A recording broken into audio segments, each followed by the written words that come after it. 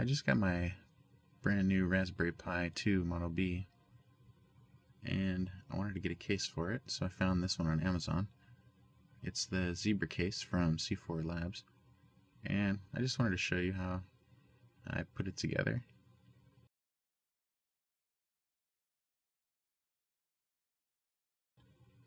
That looks pretty cool. I got some laser cut wood and a little set of instructions. Pretty much all you need to put it together. Well, all you need to put it together. Plexiglass, clear and black.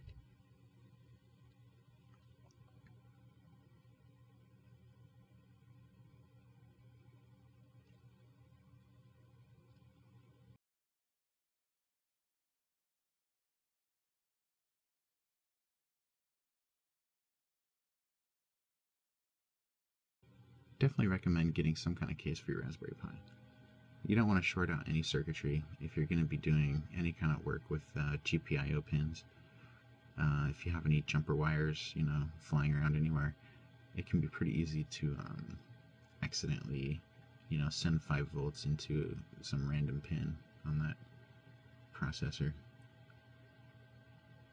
So get a case for it. It looks cool, and it's good protection for your Raspberry Pi.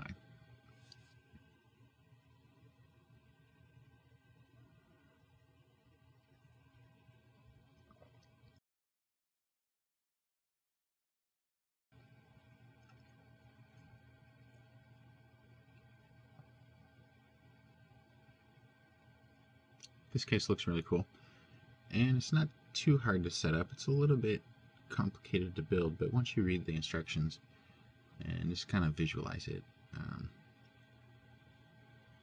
it's pretty straightforward. It's kind of a low profile fit. The USB ports and the Ethernet port stick out above that layer, the top layer of plexiglass,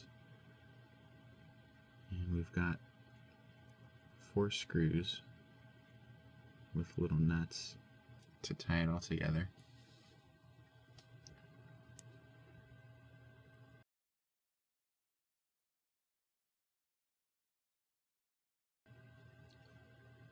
And rubber stoppers on the bottom.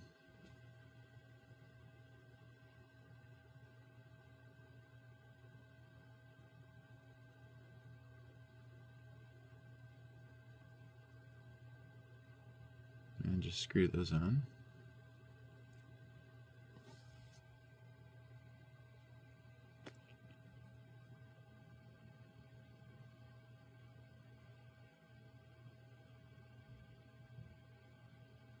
Tighten them up.